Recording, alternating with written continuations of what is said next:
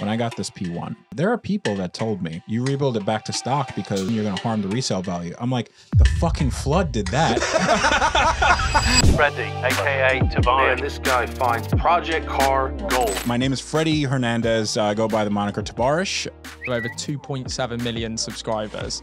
Back then, each video was getting 100,000 views. I went from 150,000 subscribers to like 550 in the span of a few months. And I was like, holy crap, this is awesome. How many people does it actually take to run your channel? It's me. All the editing? Yeah. It's all you? It's all me. Oh, now that really does surprise me.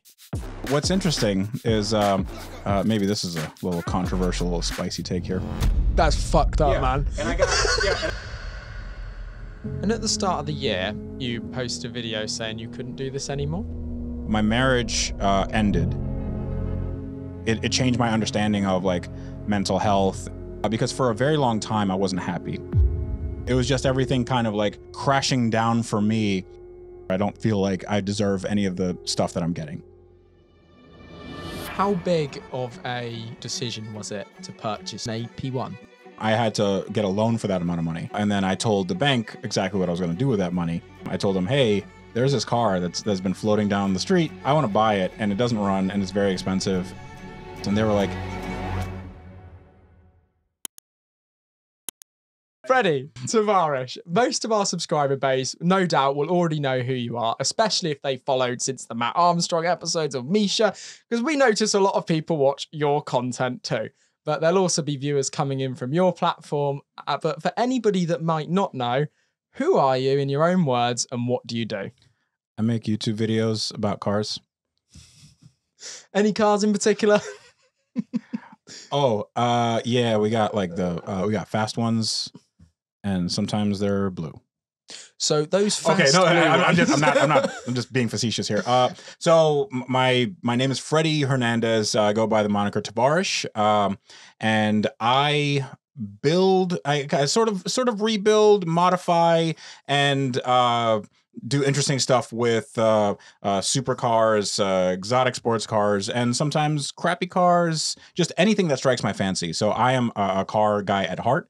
And, you know, I've been doing this full-time for about 5-6 years. And that full-time for 5 or 6 years has built up a subscriber base of over 2.7 million subscribers. Actually, I want to correct you there. 2.66? Yeah, it's like 2.68 or 2.69. Nice. Yeah, but by the time the video goes out... How? I mean... Come on, we're thinking in ahead here in a few days. Okay. 3.2 million subscribers. Yeah. But 427 million views. I believe I checked that one this morning. Okay. And over 318,000 followers on Instagram. When I say those numbers over, say, a 5-year period, how does that make you feel? So it's weird because like the numbers are just numbers to me. Like they never become real. It's like if you have a business that's online only, and then you get a paycheck from that business and it goes directly into your bank account. Like none of that stuff is actually real. But it's like if you go to the ATM and you take out some money and you go, oh, I have money in my pocket, or like I can see this becomes tangible, like then becomes real. So when you go to an event like Goodwood or Shedfest or Petrol Hedonism, and you see a bunch of people that come and see you and they say, hey, you got me through something, or I've been watching you for years or whatever, then that becomes real. And that becomes like a little, like, I don't know, I get imposter syndrome, because of this, but like, I always think of myself as just some guy. And it's just, these numbers don't mean anything until they do, if that makes any sense. Do you think it's because that's when you're kind of head down inside the workshop? It's the same workshop that you've been in for a while from when you would have had, I don't know, 1 million subscribers or 100,000 subscribers versus where you are now. So it's always the same surroundings, but yet the numbers are just getting bigger on the outside. So you only seem to notice when you go to these shows and stuff then. Yeah, because I mean, it's just you and a camera, and then that camera is attached to, hundreds of thousands or millions of people. So, when I put a video out, I look at the little numbers, the view counts going up, and I go, neat. But then, I don't see any real, there's no difference in my life because of it. So I don't know. It's just like, this weird thing where if if I was a musical act that went on stage and then performed in front of people, you would have an immediate reaction with like a sea of people. So you go, oh, okay, I get it. But like with YouTube, you don't have that. So there's a really big disconnect between, right now it's just me, you, and Old Steve. Is he asleep right now? Like checking your phone, like what? Bold Steve is alive. Okay, me, you, and the surface of the sun right here, and and like it's just us talking, but like this goes out and then it reaches so many people, and that just sort of becomes real when those people start to interact with you, like when you're going into an airport and then people go, "Hey, I know you're from YouTube." And you just mentioned a minute ago that you've been hello. It's 2.69 million. Nice. So I reckon it will be 2.7 when it goes out. But Yeah. you mentioned that you've been doing YouTube 5 to 6 years a minute ago. Mm-hmm. So from here, I can see that you actually joined in 2006. Yeah. Do you remember, and I have got it here, the first video you ever posted to YouTube? Yeah, and it wasn't the one that you have. Oh, because I have unlisted quite a few videos because it's just like the pure shit. yeah. It's like me doodling on a guitar or something like that. Like in 2006, it was just a place for me to put some videos. I think the first video I have is maybe like my car trying to start or something. Yeah, what car do you think that was? It's a Nissan Maxima, I know. And Yeah, well done. yeah, absolutely. I know my first car is, yeah. Nissan Maxima cold start issue, Mhm. and that was 17 years ago. Okay, so how many views did I get? That I didn't write down. Okay, well, there you go. Okay, so what's interesting is maybe this is a little controversial, a little spicy take here, but I got introduced to a fetish because of that video. So I put out that video, and then I got a bunch of weird requests because of it, and it's because there's a fetish online, and I had to look it up. It's called pedal pushing, and that people get aroused when you push a pedal with your foot. And then because my car was trying to start, I was trying to give it some gas, and people were like, "Can you show me your feet? Can you like it's like a foot thing." That's fucked up, man. And I got emails because of it. And they were like, "Hey, your video is really good. Can you just try to start your car, but just like point the camera down at your feet?" And I'm like, "Okay, can you give me like some money or something?" No. Oh, are you looking at are you one of the people? They're not as big as I thought. Oh, yeah, that's what they all say. If I had a nickel for every time. If that ain't a YouTube short, I don't know what is right there. There you go. But so how old would you have been back in the pedal pushing days? Back when I was big in the pedal pushing community. Geez, this would have been what, 06, 07. So I was born in 87, and I can't do math right now because my brain is full of steak. So I don't know. So you're in your 30s now. Yeah, I'm 36. There we go. Yeah. Okay, so 19. 19. There we go. I was 19. It took a while, didn't it? I was in foundation maths. Oh, good. So I usually blame the American school system, but I can't say that here. Yeah, no, yeah. I was basically that, because that was 17 years ago. How many cars do you have, and how much do they cost? Too many at the minute, and I'm a bit stressed about it. Okay. Everybody, don't stay in school. It's a waste of time. Yeah, I suppose. But your A levels don't mean anything. You can buy a flood damaged. Yeah, that's right. Yeah, we're proof positive that you can't do basic math and you can get these cars, so it's fine.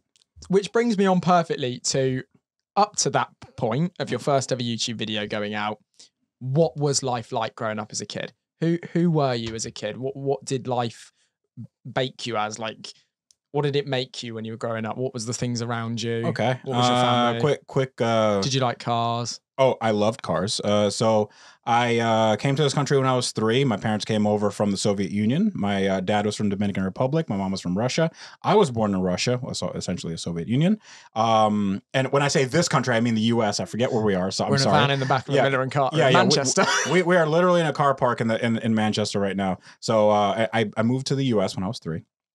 And, I was always interested in cars ever since I can remember. I had little toy cars. I built Legos. I loved planes, trains, everything like that. Then I just graduated into, the first car I had was a Nissan Maxima. Now I wanted to do something with it, so I started tinkering with it. I started, changing the tail lights and putting in a stereo. The first thing I did was, do a manual conversion on the car with a cheap set of tools, and just went from there. But like as a kid, I always knew that I wanted to do something with cars because they were interesting to me. Like they were. I didn't know it then, but it was a very human experience. It was a very like human thing. You'd have individuality with cars. You have different designs. You have different engine notes. You had like different specs, and like it just really appealed to me for some reason. I don't know. Maybe there's something innate in my nature. So but there wasn't like your dad was an absolute car freak or anything like that. It just aspired to you. No, both of my parents could not give a crap about cars. Yeah. Really? Yeah. Yeah. And still no interest to know? No, they don't care. No, they're not. I mean, they support me and everything. Yeah, they're great, but yeah, they don't care. It's like the Jeff Foxworthy bit. It's like, if you ever see my legs, come out from underneath the car, please send help because something horrible has happened. So you got into this Nissan Maxima, which was the first public video that you can look back to on your YouTube channel. I bet you're going to get rid of that now. So it looks I'm like not going to get rid of it. No. So, just to spite you, yeah, I will. Yeah, yeah. The one with the cold start issue. But so that is on your YouTube channel. Was it always called Tavarish, and where did that name come from? It wasn't always called Tavarish. I actually started my YouTube channel. It might have been. I changed it to something called. Oh, look at that! You are skating on thin ice there, buddy. Yeah. So it was called Apida Online, and I had the idea to make a website, much like you make websites. So I wanted to make a website that was like a knowledge hub for car people. So it would be, let's say, you would look up what's a popular car here. Christ, mid-range value. Just what I mean, literally. I don't know. Audi RS3. Okay, Audi RS3. So you look up Audi RS3 in my database, and like it would be like the Wikipedia article. It would be common faults. It would be like, hey, you can find a few mechanics in your area here. Here's some how-tos and stuff like that. That's the idea I had in my head for this website that I called Apida Online. And Apida was APIDA was Automotive Performance Index Database and Answers, and I thought that was really, really kind of that was really stay in school. Yeah, that was really clever, and it never went anywhere because as you can imagine, the legwork that it takes to put all those things together is impossible for one person.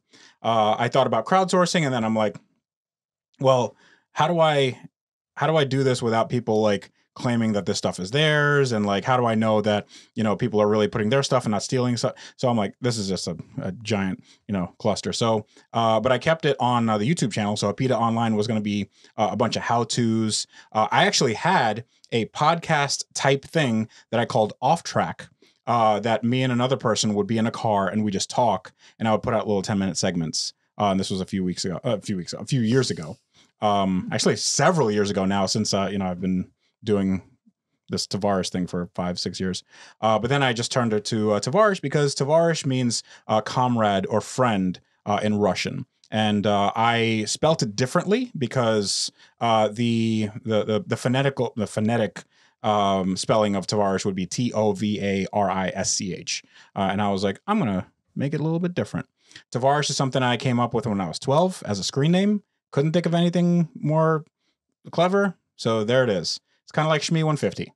So there you go. Because I think a lot of business owners out there, and I've definitely been in this position before, so many people sit down and try and find a name for their company. And when they actually sit there with a notepad and pen and they're determined to find that name for a brand or a company or whatever, it will never, ever come to them on time. They can't do it. And it just comes, I got the name for my previous paving business because a lorry got stuck on the corner outside our local pub and it said Sports Direct. I thought, hey, that's a good name, so I'll call it Paving Direct. But like, you see these really obscure names out there just like that. You think, how the hell did that person? But there's actually proper meaning behind it from when you were younger, by the seems of it. I mean, I don't think there's any meaning behind it. I just think like, hey, why not do this? It's fine. It's not like I had any brand recognition or, like nobody knew who I was, but I just thought, okay, I can do this. And, like, because people look at it and go, what's a Tavarish? Is that English? Like that's, what does that mean? That doesn't mean anything.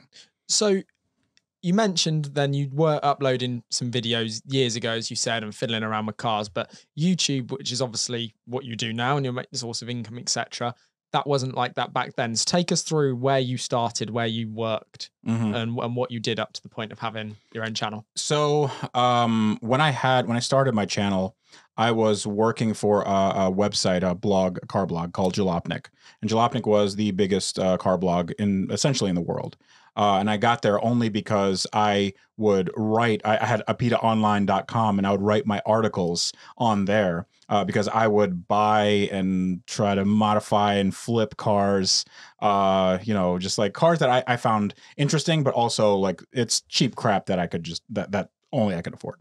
So I started writing up these articles, and then I started writing for Jalopnik because I posted my articles on their open forum called Opposite Lock, and then I wrote an open letter to the editor in chief, and then basically through whatever car gods shined upon me, they said that they had a little bit of budget. It was like $500 a month, and then I wrote there. It was with one of the people that was working alongside me was Doug DeMuro. And cool. And Doug DeMuro was doing some stuff on YouTube, and he was getting some views, and I was like, oh, that's really cool. I think I can do that too. So based on that, then I was like, all right, well, what can I do? Because Doug's doing his shtick with I bought a Ferrari and it's a pile of crap, and I can't believe I wasted this, and like I have a Land Rover that has a bumper to bumper warranty. That was a big thing, bumper to bumper. But for me, I was like, I work on cars, so I want to see what I can do in this space. So then I just started kind of doing that, and bounced around with different formats. So is that where you got the idea, just taking it slightly back, to actually do your own website with all the, was that your first sort of digital experience? Because as I say, most people don't hit the ground running the first time they try something, and it works every time. I've had things that have failed, and you said yourself, you've set up that car site back in the day. But it seems to me a common theme that a lot of the guys that I speak to that are from a kind of YouTube background as their main business with stuff around it, have always tried something kind of digitally or slightly digitally minded. Yeah. So is that where you got your experience, say, with that, to try and launch your own car Wikipedia site? Yeah. So the reason I did the car website is because I did work for people in my parents' driveway. Like, so I would do work for people on the forums, and the forums for everybody that's watching that doesn't know what a forum is, it's what happened before Facebook groups. It was like the Nissan forums, Infinity. Do you guys have Infinity over here? I know what you're on about. It's like a fancy Nissan. Us guys that are watching the podcast will know what you're on about when you say fancy Nissan. Yeah. Okay. So and the Lexus. Do you guys have Lexus over here? Yeah. Okay. So like, yeah. So just those things, and I would do work for like thankless work, like a suspension install for $80 or something, or like an engine install for $600, and things like that. And then I thought I could do a mobile auto modification business. I was like, I could have a van just like this. I could put an air compressor. I could have it outfitted with tools. And then I would go to people and do their mods, and I could do suspension installs. I could do repairs, all that stuff. And I quickly realized that that would be a terrible idea, because what happens if I got hurt? What happens if I screw somebody's car up? And it's not an idea that's scalable, So it's like, all right, I have this one van. How much work can I do in a day? Like, you're closing yourself off. Exactly. I'm closing myself off. So I'm thinking, oh, I'll have more vans. I'll have this and that.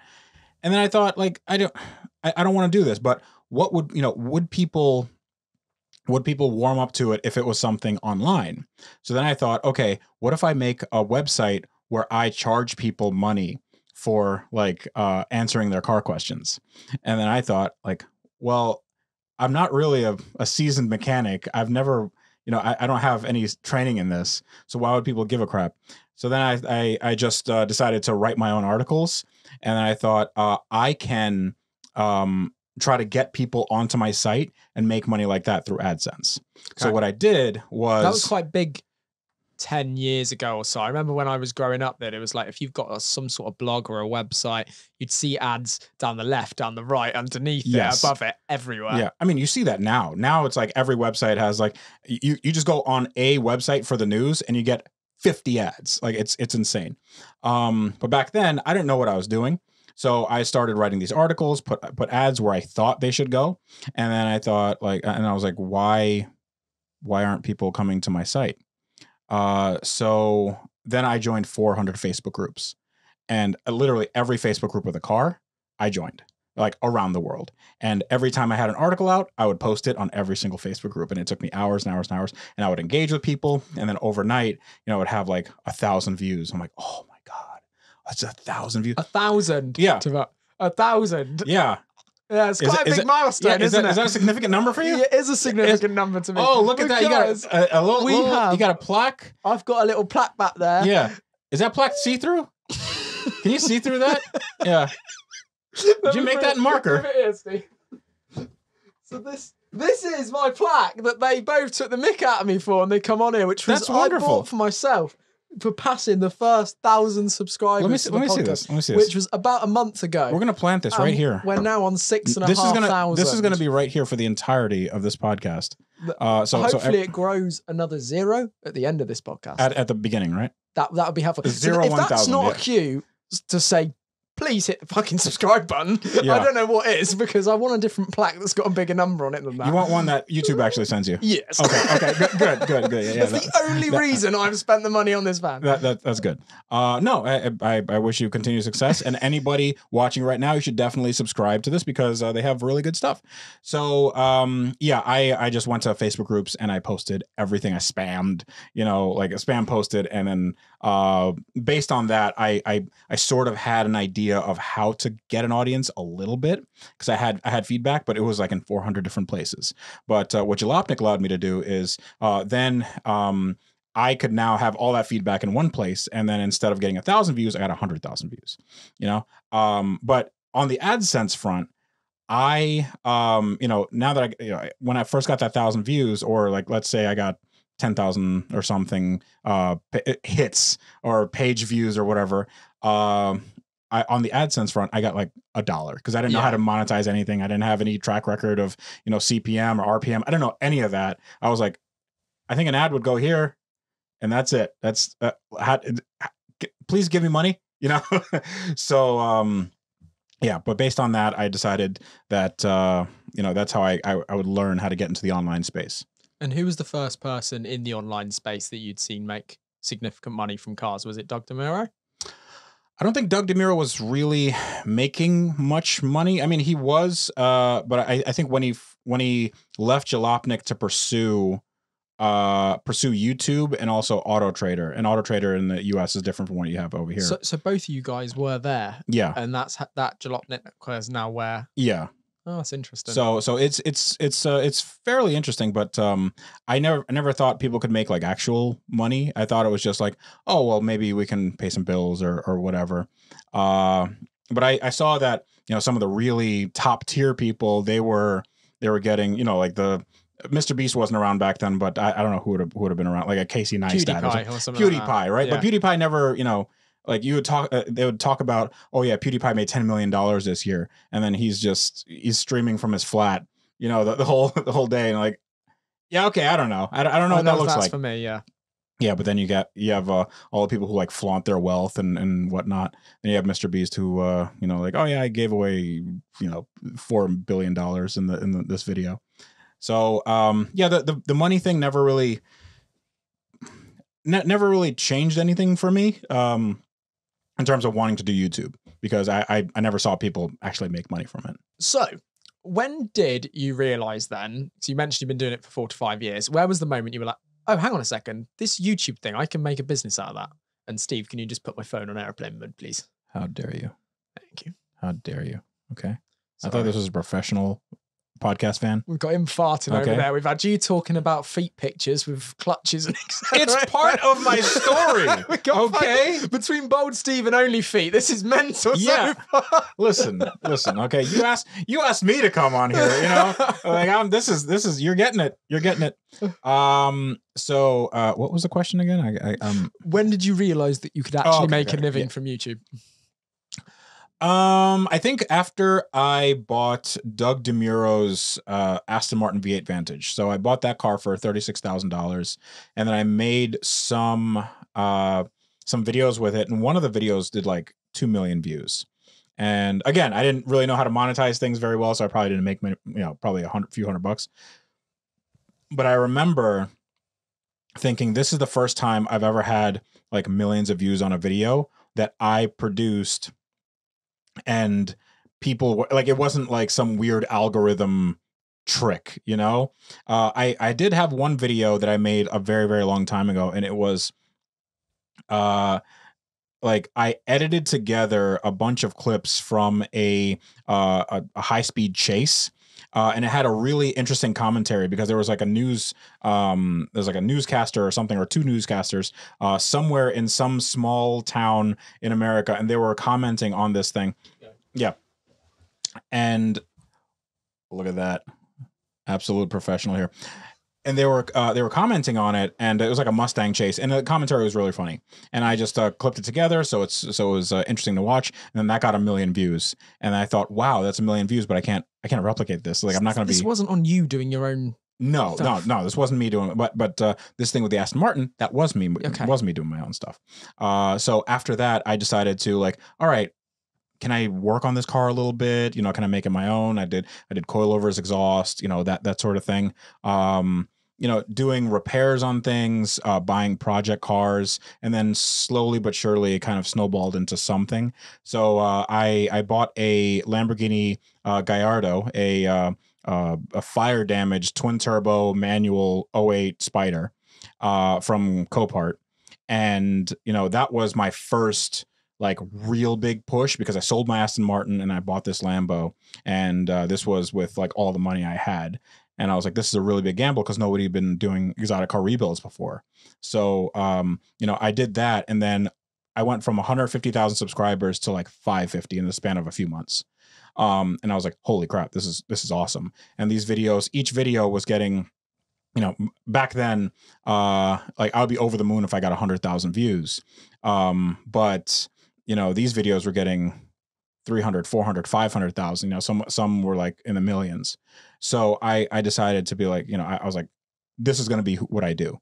Like I can do this, I can replicate this. And each video was getting the same amount of views. I'm like, okay, I can do this. I can see what people like about this, and I can adapt. And I'm capable. Sparking that business thought of, I actually need to put a bit of thought and a business plan behind this, rather than just put this out there and hope the AdSense pay us a little bit. Yeah, I don't know about all that. I don't know about the business plan. So I've never made a business plan. If you're making a business plan for YouTube, dude, you need to find a different line of work. But I am very interested in the analytics. I do like watching, like I'm on YouTube Studio all the time. I check it, probably 100 times a day, which I probably shouldn't, but it's nice to know what the audience wants. Make sure you know what your demographics are. Make sure you're actually delivering on what the people want to see from your channel. So you more bothered with things like watch time compared to subscribers gained? Yeah, absolutely. Subscribers don't mean anything. It really doesn't. The only thing that matters really is click-through rate and watch time, because that's the likelihood of YouTube pushing your stuff out.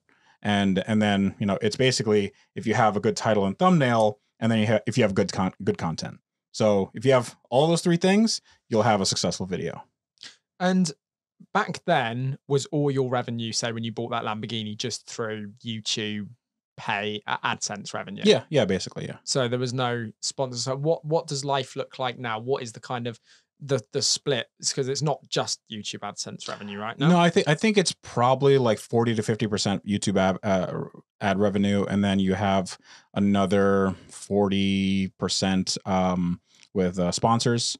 And this is like sponsors, whether it's like yearly annual sponsorships where they just have their stuff in the back of my shop, or we have signage in the shop or something like that, or like I use their like, it's a mainstay in my videos, versus like a one-time like, hey guys, I'm here to talk to you about blah blah blah, so that makes up 40%, and then the rest is like merch and stuff like that. I haven't done any giveaways or raffles, so it's I'm planning on doing one soon, because I know that can be like a really good kind of like boost to income, and also gets people engaged. So based on how you play that, sometimes people can think like, oh, you're scamming us or whatever. And I want to make it so everything is like super legit, and everything's very transparent. And I want people to be happy with their product and stuff. So that's I spoke to Matt Armstrong, who was a kind of similar position in the UK with the rebuilds and turning that into his income and business and subscribers taking off.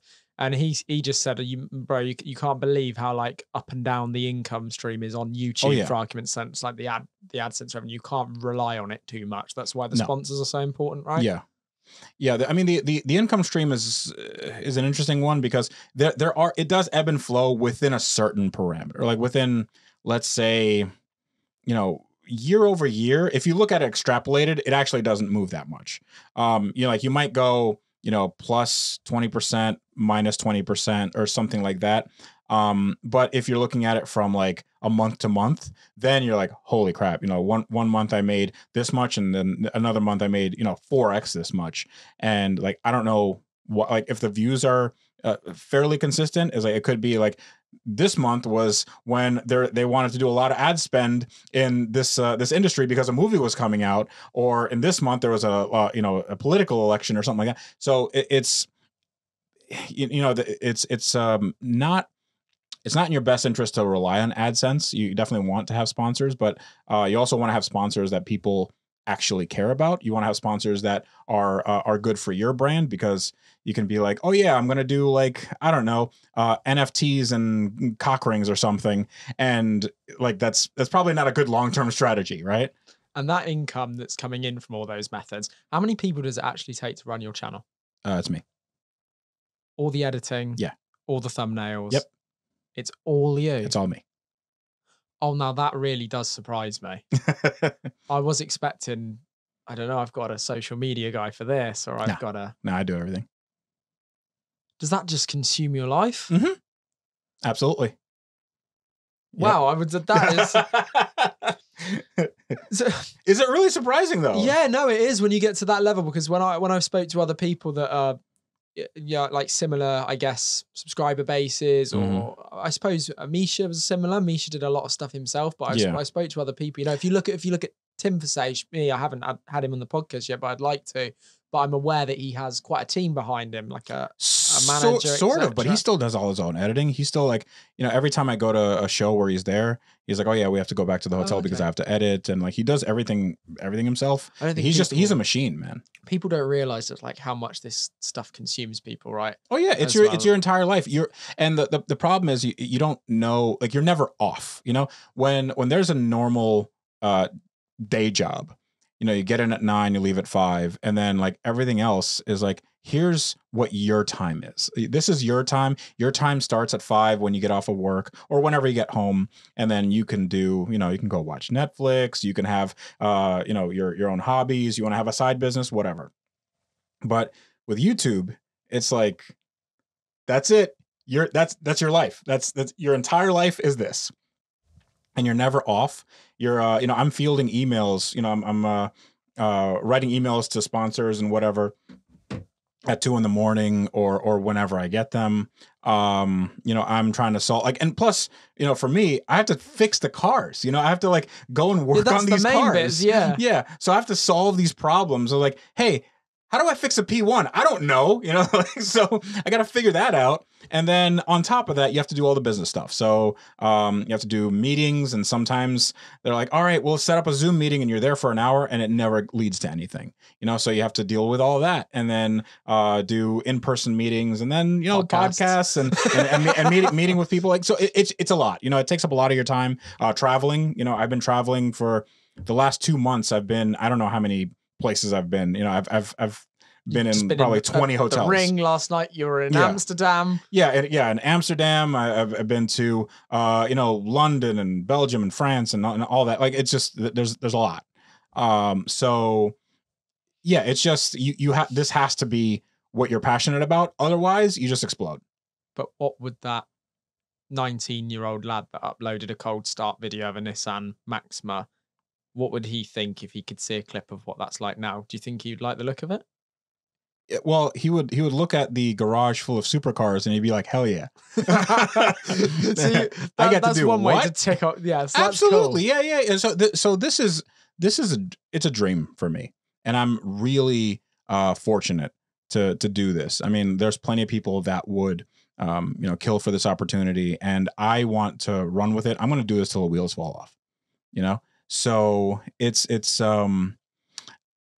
I know that I have been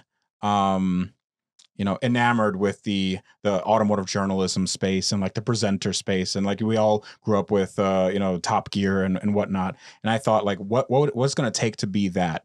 And now I'm at this stage, and I'm not saying I'm there yet, but like I'm at a stage where I could call a few people, and like we are like one step removed from talking to like Jeremy Clarkson or whoever, or like I could go and make a call and then have like a Koenigsegg drive or something. Like it's like all these experiences are now open to me in a way that I could never have imagined. So that's what YouTube has given me. That's what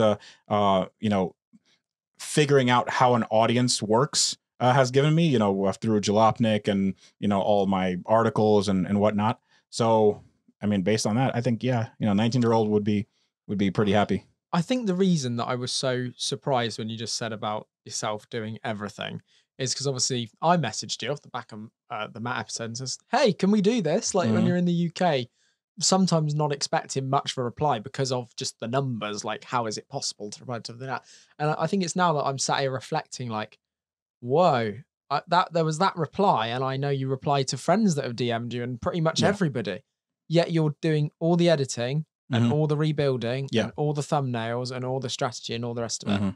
Well, I have when I do the rebuilds, I do have a friend, Jack, who helps me. He's a really good body guy, so he has a background in the bodywork field, and my friend Rex, who is an amazing detailer, and we all sort of do like different things. Like if we have to hunker down and start to cram for SEMA, we're all going to be there at the at the 11th hour, putting stuff together. But for the most part, like I'm the one solving all these problems and getting this stuff together, and I'm facilitating things and turning wrenches and whatnot.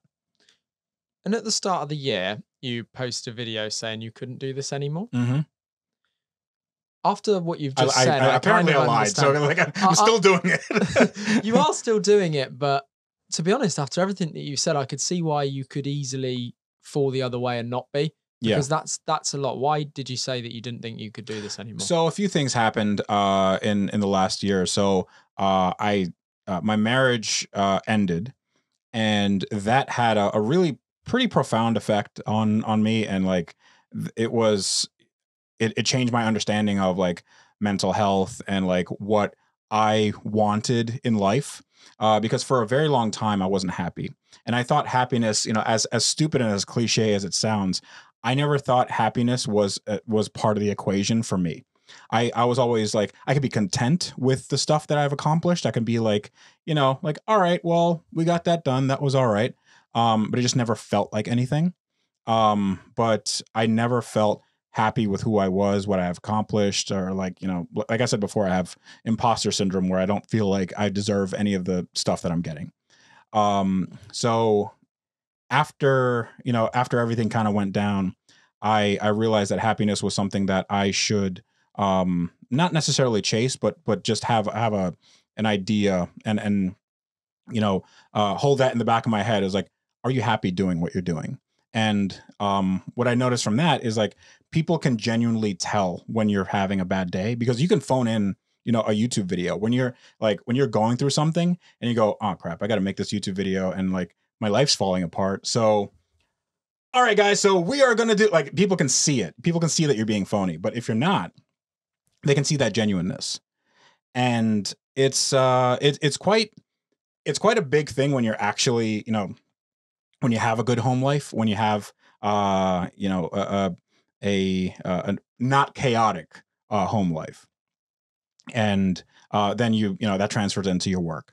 So when I said I can't do this anymore, it was just everything kind of like crashing down for me. And I figured, like, I thought it's not fair for me to keep doing this and sort of phoning it in, because I felt like I was coasting for a while, like intellectually, creatively, and I just wasn't. I just felt, depressed for a while.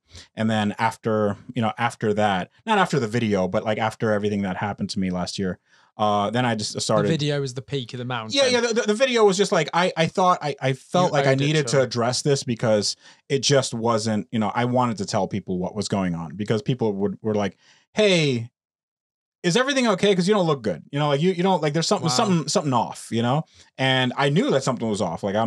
But then when I finally realized it, then I was like, okay, well, here's what I think. Here's what actually happened. So, yeah. Do you think based on that then people hold people back in life? In what way? When you don't always realize what you're in until you're out. Oh yeah, I mean, listen, it's like like if you're in an abusive relationship, and I'm not saying that's what happened to me, but like if you're in an abusive relationship, it's hard to see that, it's hard to see the 10,000-foot view, because you're like, well, maybe that person, they're having a bad day. Maybe they just took it out on me. It's not fair for me to do that. And then you're just like kind of pushing yourself down. So yeah, it's like you think, like in my case, I always thought, I need to do this because I need to provide for my family. This is what I should be doing, kind of as the man of the house, right? I want to have, I want to have a good home life. And a part of that is me providing things, me making sure everybody's taken care of. And once that's taken care of, then I can take care of myself. And then it just doesn't kind of work. It doesn't work like that, because you need people around you to take, to help you, build a mental state that's not, unhealthy. And would you have understood or spoke about, say, mental health as you just have done now if you hadn't have actually gone through something? I would, but it wouldn't have come from a place where you understood, where I understood anything. I mean, before, and I'm sure, like, I am not an expert in anything, least of which is mental health. There are plenty of people. Listen, if you have some issues with mental health, talk to somebody, get some help, talk to a therapist. That's great. I always advocate for that. I'm fine with that. But I'm just saying, like, stuff from my experience, so my experience is that, it's always better to, it's fine to be vulnerable with people. Because it's, I see that, it can be a really good way to regulate your emotions and make sense of things. Like, because if you're going through something, sometimes you don't know what's the right way to feel about this.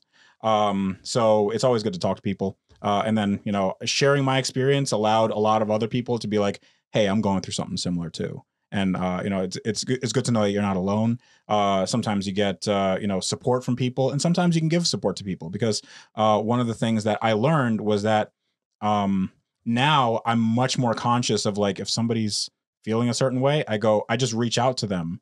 And it might be a person that I don't really know. Like, it might be a person I DM on Instagram, and I'd be like, hey, do you want to talk? Do you want to, like, if you want to vent, feel free. I'll listen to whatever you have to say, and that in itself, like, helps so many people, like, cause like, oh, I have a person that, like, we'll just talk. And sometimes people do talk, and then you can, you don't judge them. You don't say anything like that, but, like, you just listen to their experience, and sometimes that's enough.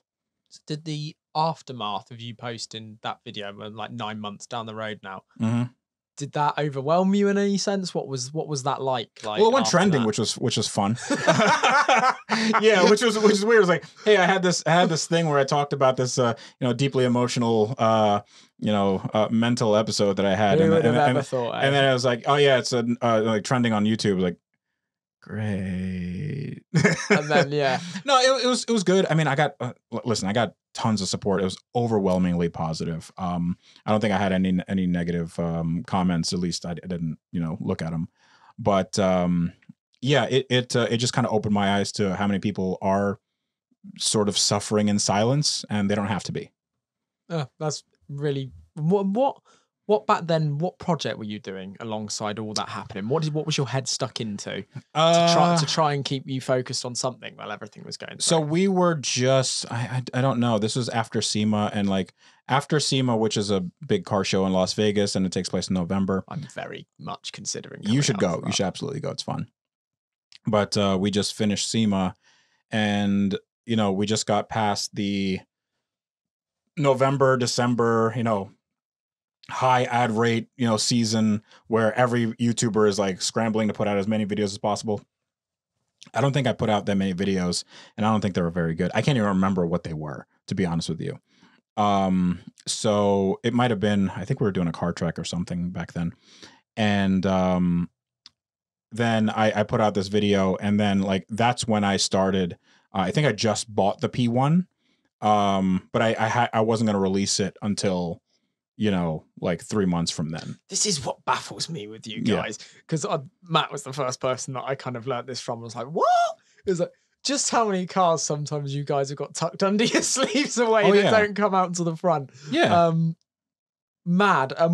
But we, of course, we're going to get onto the P1, but I try and like almost try and tell a story so people get the full picture. So we started with that 5-6 years ago, the Aston Martin. Yeah. I mean, before that, I had like a Mercedes S500 and whatever. Yeah. So how many projects? Because if you go onto the Google search bar, YouTube search bar, sorry, and put in Tavarish, well, the first search terms that comes up is Tavarish McLaren P1 build. And obviously that's been a really it's not even finished yet, and yet it's been a hugely successful gain. It looks like from the outside in terms of subscribers and all the rest of it. Yeah. But do you want to just give us like a quick run over of what cars have happened up to that point? Okay, I could talk about the big ones. So I had the Lamborghini Gallardo Spider. Then I had a 2003 Lamborghini Murcielago that was in Fast and Furious 8. That was a movie car. So we totally rebuilt and restored that, and then that went to Peterson Automotive Museum for a few years. And then I had a McLaren 675 LT that was crash damaged and had so that was we rebuilt that in like 2 years. In the middle, I mean, I've had Ferrari 430 Scuderia. What else? Did a Yugo GV. There was, what is that? A Yugo GV. It's a Yugoslavian car. And Yugoslavia is a country that doesn't exist anymore, but it's widely known, at least in America, as like the worst car ever made.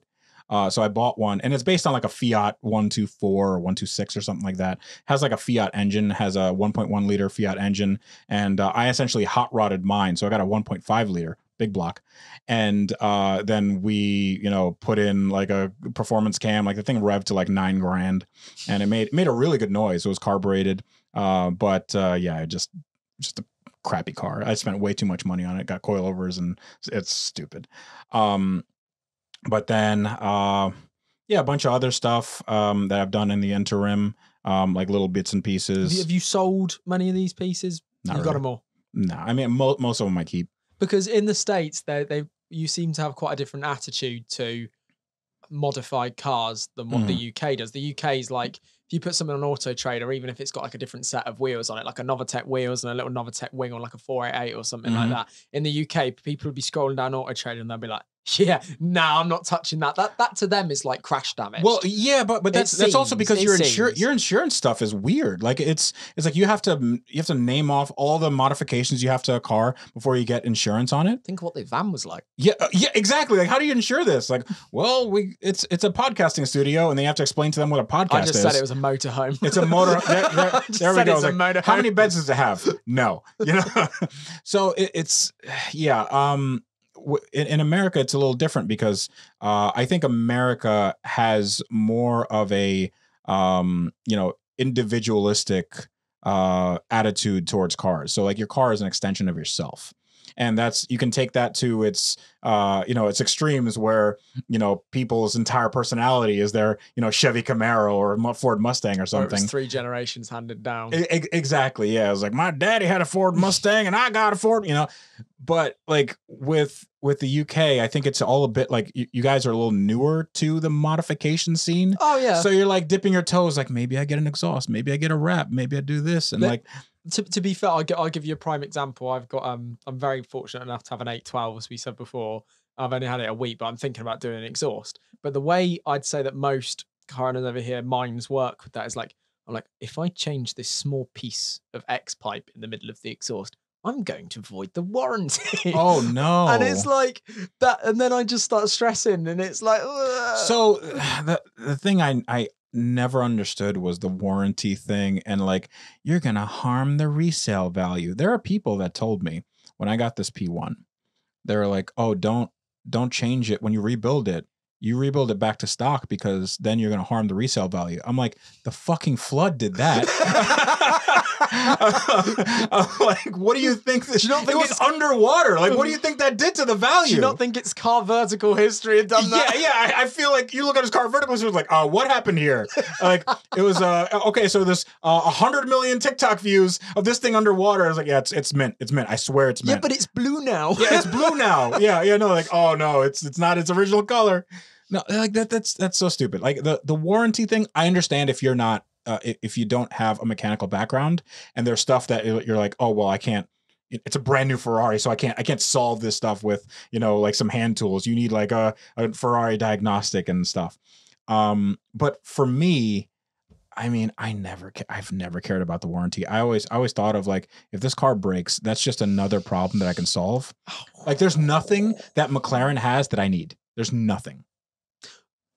But, okay, I don't think this is right.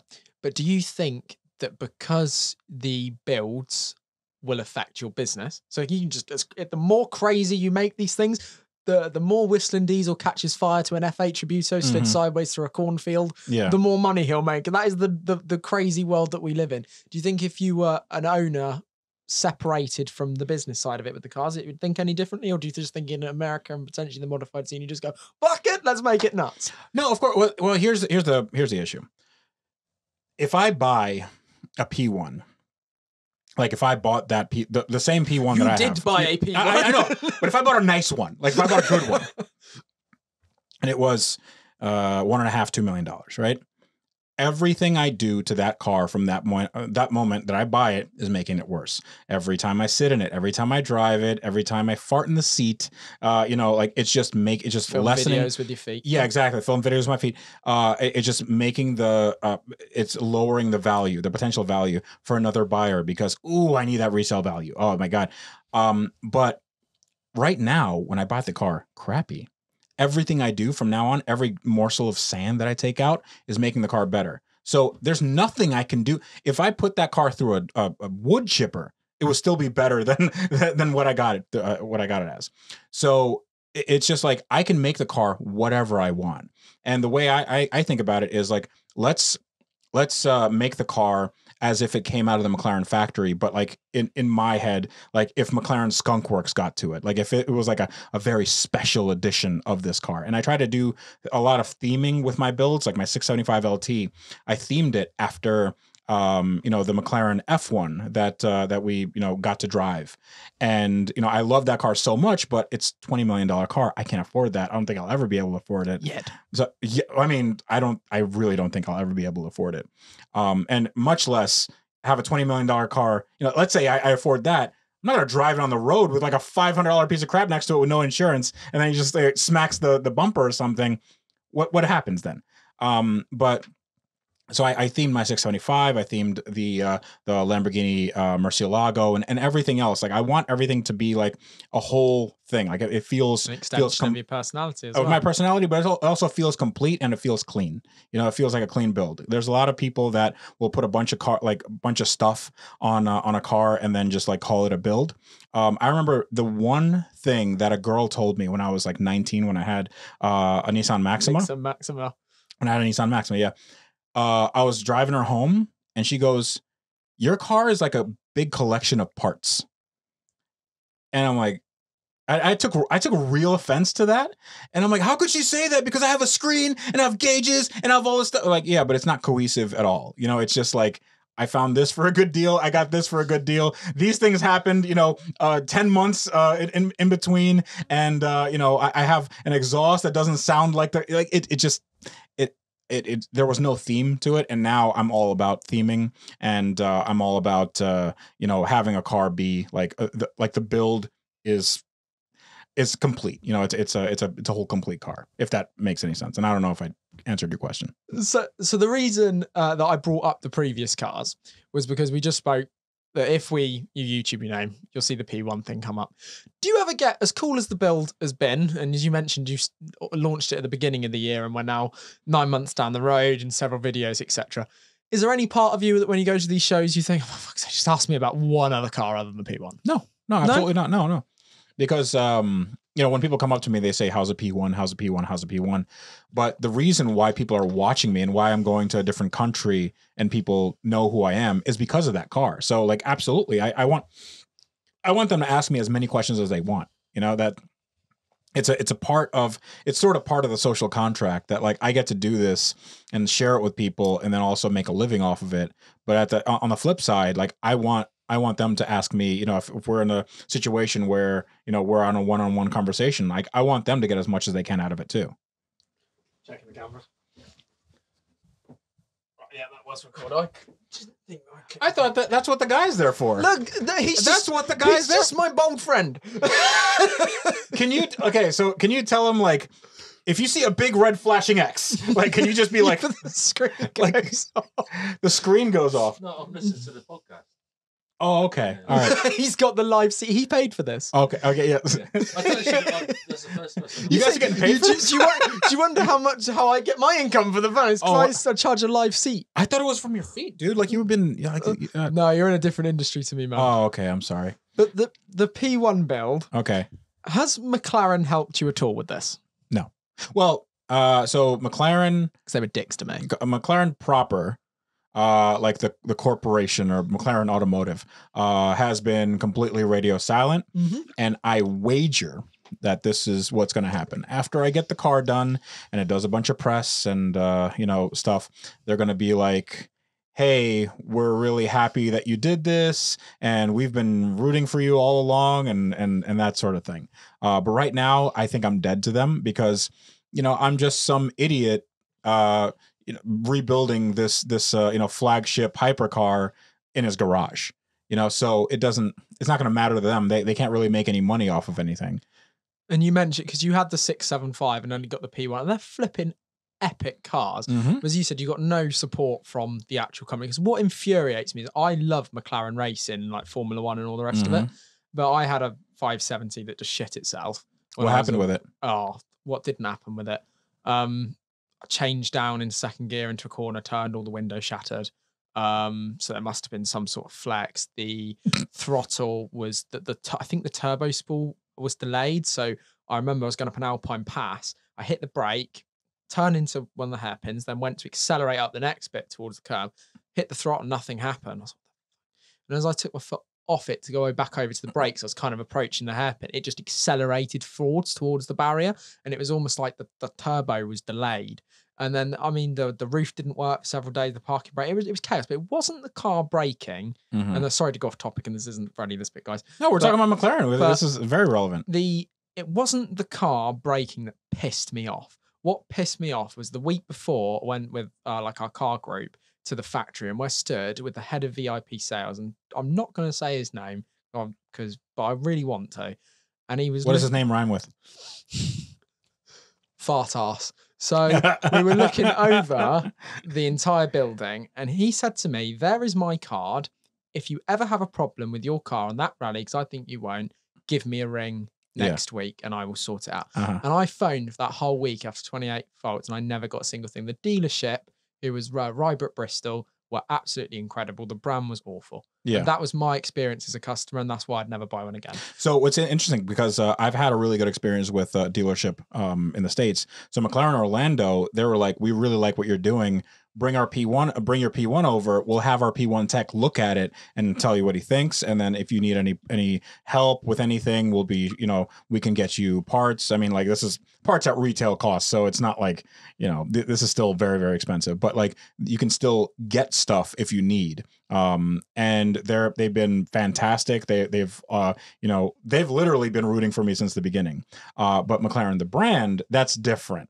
Because then they don't care. Like, they're just, you know, I've reached out. They're like, I think I was supposed to go to one of their launches, like the 750S launch or something. And they're like, yeah, we're not we're not gonna have them there. So, again, this is all like friend of a friend type thing. Is like, yeah, they don't want you It there. just makes these brands though more corporate and more detached from just like car people. Oh yeah, for And, sure. and if there was a brand, I think this is why some of the brands like Koenigsegg and all the rest of it get such a good following Because it's from the actual people. Yeah, because it's yeah. actual people talking normally. Yes. And like having a bit of a laugh, or you might swear on camera rather than how it's become with these kind of clinical brands. Like everyone's afraid to say anything about Ferrari now because they're like, might get sued. Yeah. It's like, Has Ferrari sued anybody? Like, who's Ferrari sued? it all started with that Ferrari, didn't it? I think that's it. That's all he did. Well, maybe the fear is outweighing. Yeah, but what's I think actually out there. I honestly think Ferrari has Ferrari frivolously sued anybody. Have you done a Ferrari?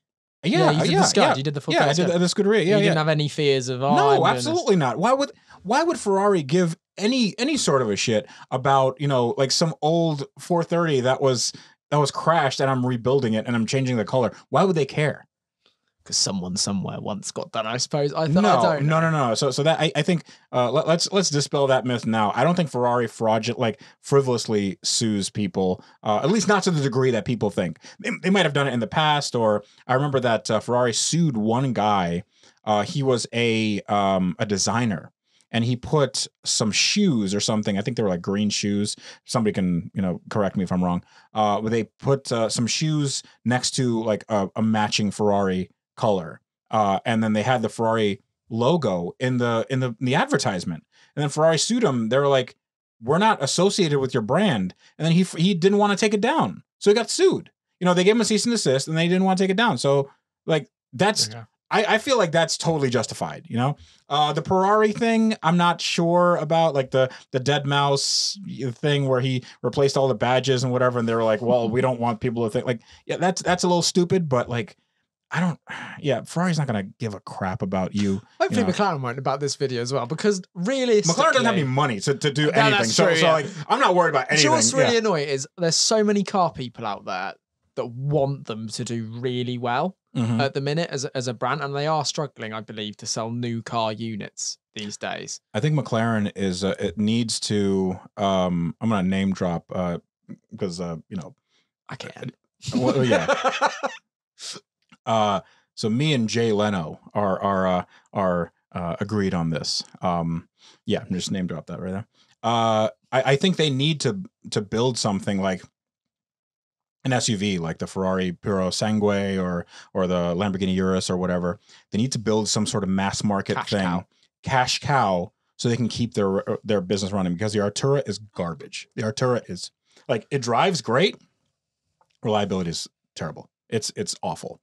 They fumble the launch like twice. Customer cars are coming back with insane problems, and even the cars they give out to reviewers, which are like usually pre-production cars, they're all breaking. It's like the flood damaged P1. Yeah, exactly. I made a post. Somebody posted something about like an Artura during the LA, like LA got hit by a tropical storm and there was some flooding, and there was a video of an Artura just like in some floodwaters. It wasn't high. It was like basically up to like half the wheel or something. And everybody was tagging me because it's a McLaren in a flood. And then I was like, that Artura is going to have the exact same amount of electrical issues after the flood as before the flood. It's like same amount. So it's such a shame. I really want them to sort it out. It's actually strange because I've been pissed off with the brand before, but deep down, everyone that's pissed off, just like, especially being English, it's like, I want this brand to do well. Like, sort yourselves out. The cars the cars are fantastic. Yeah, they are. They look like spaceships on the road. They drive like nothing else. They sound great. Which is why you've also done 2 of them. Yeah. I mean, I love my favorite car is a McLaren F1. That's my money no object dream car, and it's just something where I understand that there's really big problems with the brand, and at least problems that I have with the brand. I'm sure other people are be like, I've had a exemplary, like my experience with the brand has been fantastic. There's no issues. Like, I don't know who can say that, but like maybe they're out there. But it's just I want them to succeed because they make such really cool stuff. Yeah. The one drive I had in that 570S one night, just before I took it away and it shit itself, was fantastic, but it's not even just like the power or the speed of it. It's just like it's everything. The steering, the gearbox, it's phenomenal. And that's their entry level car. Yeah, it's not, that's the smaller one, you know. And then you get to the 720, and then like imagine how good like a Senna is, or a Senna GTR is, like, you know, it's that just way more engaging, you know. have you actually driven? And apologies, maybe I should have done some more research, but have you actually driven a OK P1? No, I've never driven a P1. You've never. No. So you're rebuilding this thing, not actually knowing what it's going to be like on your first drive. Because, and I do this. I had the opportunity. I mean, I've been very fortunate, but I've had the opportunity to drive a few P1s, and I always turned them down because I was like, I want my P1 to be my first, opportunity, because then when I drive another one, I'd be like, oh, I missed the mark on this. Like, I've totally screwed this up. No, I just want mine to be, the special. I want that to be in my head as like what a P1 should be, How big of a kind of monumental decision was it to purchase something of that value as like the next stage in your YouTube channel? So no one's ever done anything necessarily with a hypercar rebuild. That is the first. You're pioneering it. So when you actually kind of sent the money, and then this car arrived. Oh no, I went to go pick it up. Okay. Yeah. What was that like for you? Was there any moment of like, oh shit? Yeah, well, mainly because I didn't have the money to do that. I had to get a loan for that amount of money. And then I told the bank exactly what I was going to do with that money. I told them, hey, there's this car that's been floating down the street, and I want to buy it, and it doesn't run, and it's very expensive. And I have a YouTube channel where I make videos, and they were like, here's $600,000. And I was like, that seems like a bad idea for you, but thank you very much. So I bought the car. I never really thought, I always thought, if worse comes to worse, I can sell this car and then I'll lose some money, but I won't lose all of it, and like, I'll at least make some cool videos out of it. If I get this and I go, there's no way I can ever rebuild this car, and then I just kind of wash my hands of it, like, at least I have a bunch of parts I can sell. I can make this furniture for some dude in Dubai, like, it doesn't, I'm not going to be out, $600,000. And at least I know that I did everything I could to rebuild that car, but it never occurs to me that like, oh, I can go bankrupt or something like that, because I never really think of it in terms like that. And do you think that's just because of the upwards trend that you've been on with the channel? No, because I didn't really have an upwards trend before the P1. It was just kind of like maintaining a bit. And then, I just thought that I knew that story was very important. And this car had the story. Like, it had the best story that any, damaged car had in the world. Like, everybody it was still relevant because it just happened a few months ago. So everybody saw it die on Twitter and TikTok and Instagram, and like, that's the one that they saw. Like, oh my God, that's $2 million car. Like, why didn't he keep it in the garage? I wouldn't have parked it outside if she was my girlfriend. Because it smashed through the door of the garage. It did, yeah. He had it in the garage. I only saw the video of it in the garage, and then I saw a video of it going down the street. Yeah, he didn't take it out and park it and be like, I was thinking, is this just like, I really want it broken? Yeah, like, it's not broken. It's not broken enough. It turns out it still starts. The door just accidentally comes out. Yeah. The floodwaters rushed in. The garage door was broken down. The car has quite a bit of damage from going through the garage door. So that's fun. And then it just floated 500 yards down the street. So yeah, it's And then you bought it off Copart. And then I bought it off Copart because I'm a smart person. And how close are you to finishing that build? I am. Listen, man, we're just having a good time here. I don't know. Like, bringing up all this negativity here. Because it's got to be ready for a month and a half at sea. It does. So I'm not going to sleep for another month. So we'll get it done. Stressed? So I work well with stress. If I have stress, if I have a deadline that's looming, like, a lot of people think I procrastinate, and I absolutely do. But it's something that that's when I work best. The problem is the stress that you can't deal with. Like, I don't know. You just have like one of your, like a significant other has like some inoperable brain tumor or something, and that just gives you stress, and like, there's nothing you can do about it. But if it's something like a YouTube video or like a car that like, I can do something about this. Like, we can finish this build. All it's going to take is effort from me, and if that's all it is, I can do that. That's fine. I can rally the troops. I can not sleep. I can, I can cram as much as I can, and we'll get it done. So that's stuff that I'm super on board with. And have you always been like that, or do you think from, say, huge moments happening in life, for argument's sake, like what happened at the start of the year, do you think those have shaped you to now just not sweat the small stuff? Or No, do you think you've always kind of? I think I've always been like that. I've always been the person that never studies and then goes and gets a good grade on a test because I have a good, short-term memory, and I just cram for an hour before the class, like that's what I can do. And in the 11th hour, that's when things usually come together. And I've done this, a few times. And when I say I mean like me and other people that work with me, and Jack and Rex and stuff. So I don't want to leave them out of it. But I can put things together pretty quickly, and they're usually fairly good. Where'd you go from a McLaren P1? Space shuttle. Yeah. I heard they decommissioned some, and I feel like we can put some rocket boosters on there. Put an LS in it. Because you mentioned you if you're working in YouTube, you shouldn't go and move to a business plan or pursue a business plan. But I didn't say you shouldn't. I just said it seems like it's a little silly in my mind to do that. I'm sure that you could do that, and that's probably a smart way to go.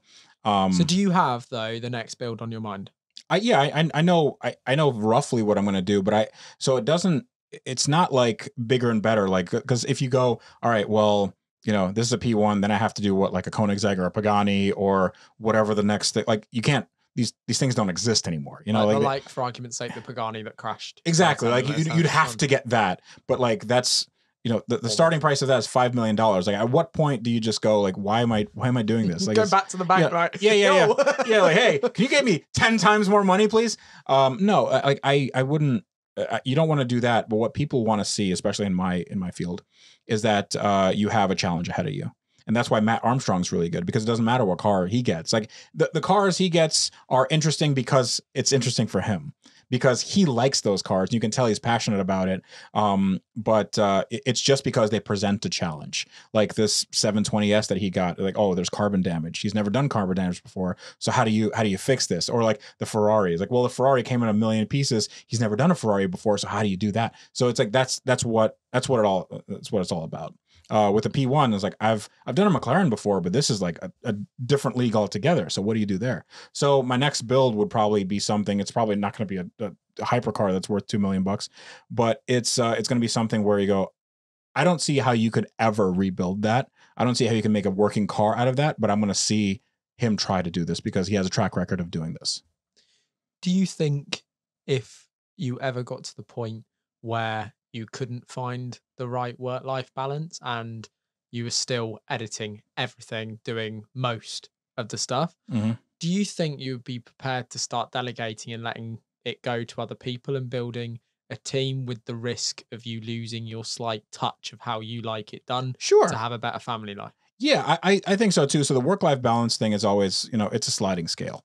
It's never like, well, I end my work here, and then that's when it, like, I'm not that kind of guy, because there's a lot of things that can come up. Builds take time, or there's sometimes things run long, or sometimes I'll have more time in the day where I go, okay, I'm just gonna spend time with my family. But delegating things is fine. I'm actually going to hire somebody to do some of the camera work. So, it'll be more of a third person view instead of like a first person with me, on the wrong end of the mic. The editing, I can do that for, I can give that responsibility to somebody, maybe, but it's just vetting that person is going to take some time, and showing them, what the vision is. One thing I'm not really a fan of is a bunch of notes passes. So, somebody brings out an edited video, and then they go, and then you go, okay, now I have to write comprehensive notes for this. And then they bring it back to you and they go, okay, well, I'm not happy with this. So like, how do you, you know, like let's like I'm not a big fan of that because I feel like I need to lean on somebody and give them their creative direction. Yeah, a creative direction. But then, am I stifling them? Do they have better ideas than I do? I don't know, because that could be that's a really big thing. Yeah, so like it's possible that they have better ideas than I do, but like I might not want to go in that direction. Or like I think that like on a technical level they're not as good as they think they are, and then there's like interpersonal dynamics there, and then like, am I going to hurt their feelings if I say that I don't like this? So I like, you know, there's so much there. So I'm like, I'd rather not deal with it. And plus, I actually like the process of editing. It takes a long time, but I like putting a story together. I like going like, this is a video I am, you know, I'm proud of. I hope people watch it. There's a bunch of times where I go, I don't really like this video, but like I think people will like it, and then, you know, it turns out people like it. So it's like you might just be, you know, beating yourself up for no reason. As you said, it doesn't always have to be about the next biggest build, because you obviously got to know Matt a lot better because he actually came over to the US to rebuild a car. Yes. So could you ever see yourself coming over here to rebuild? Yeah, absolutely. 100%. I've been here 4 times this year. Yeah, absolutely. I got 4 cars here. Yeah. Really? Yeah. Well, I think you've been amazingly open. As we bring this to a close, just want to say thank you so much for coming on the podcast, telling your story and telling your road to success. I think it's an amazing achievement what you've accomplished, and I look forward to hopefully seeing before SEMA when I come, because I'm gonna commit now. I'm gonna come to Vegas. Good. Maybe you gonna look after me. You gonna show me where to go. Yeah. Come to SEMA. And if you don't come to SEMA, you're just gonna cut this, aren't you? Yeah. You're just gonna cut this right out of the podcast. Get off this. Look at the prices. Yeah. Like, oh my God, I'm not going. I can't afford this. Fuck. Yeah. I'm into way too deep with this one. Yeah. But I thought it'd be fun just to bring in. This is my friend Steve. So Steve, come in. To the episode. He's been on the mic behind the scenes the entire time, and sit down because mate, you all right? We've actually got, if you stuck up tights, we're both in view. We've actually got you guys some are questions. adorable. We've got a eclectic friendship group mix on our Snapchat group. Eclectic friendship group mix. Yes. That sounds like okay. Some special ones. It sounds like a good way to say on the spectrum. Yeah. Yeah, we're all on different colours. Yeah, exactly.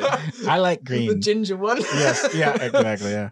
But we've got some questions, haven't we? What has Aidan asked? Because we think that this may replicate maybe some questions that you get asked from your own people on the subscriber base, or things that they want to ask. So do you want to play to the mic what Aidan has Are we asked? ready? I'm ready. Hello, Tavarish. I would like your opinion on bowler wheels, please. Keep the good work. Love your stuff. So that was one of them on the colours. What is a bola wheel? Is that bola or like bowler? Do you want to show? A bowler with a B, not an E, so it's slightly less of a disease. Mm-hmm. Bowler wheel. Do you want to get a photo? Which one though? Close to the mic. Oh, sorry, I do apologise. I haven't ever been on a podcast before. Should we get our friend's car? Oh, so because he swapped them, but in the UK there's a show called Gravity. I know what Gravity is. I had the owner Jordan on the podcast. Really cool to talk about his story. And he selects what cars should be on display at that show. And this was we're not car shaming anybody, by the way. We're just having a little bit of fun. But this was our friend's wheels, and I don't understand at all. I thought they were perfectly nice. So those look like TE 37s. correct. Yeah, but they're not. So they're reps. Yeah. So yeah. Basically, you get too close and they start to melt just a little bit like chocolate. Okay. Yeah. So they're reps of good wheel. Don't get rep wheels. Basically, that just don't do that. That's the answer to everything. Yeah. But he's to world hunger as well. He's not. The answer to world hunger is don't get rep wheels. Yeah. Just don't get rep wheels. Full stop. Okay. Yeah. That's a great way to end this podcast. But he doesn't have bowlers anymore. He has swapped them. But you're right. This is a great way to end the podcast. Ready? Thank you so much. Absolutely. Thank you so much, man. Pleasure to meet you. Awesome. And we look forward to seeing you again in the next episodes. Please subscribe if you haven't already. And we'll catch you again soon. Bye. Many channels out there end up launching merch stores, but normally these are cheap, low-quality items with someone else's logo on you don't even want. For Road to Success, we tried to think outside the van. Therefore, we're going to be turning our favourite sayings from our most popular guests into quotes that you can buy as motivational artwork that comes framed, ready to hang on your wall in your space. You can choose to shop via business or sport categories, or just buy your favourite guest. Go and check out our new store at www.roadsuccessstore.com or find the links in bios and descriptions. Let's win together.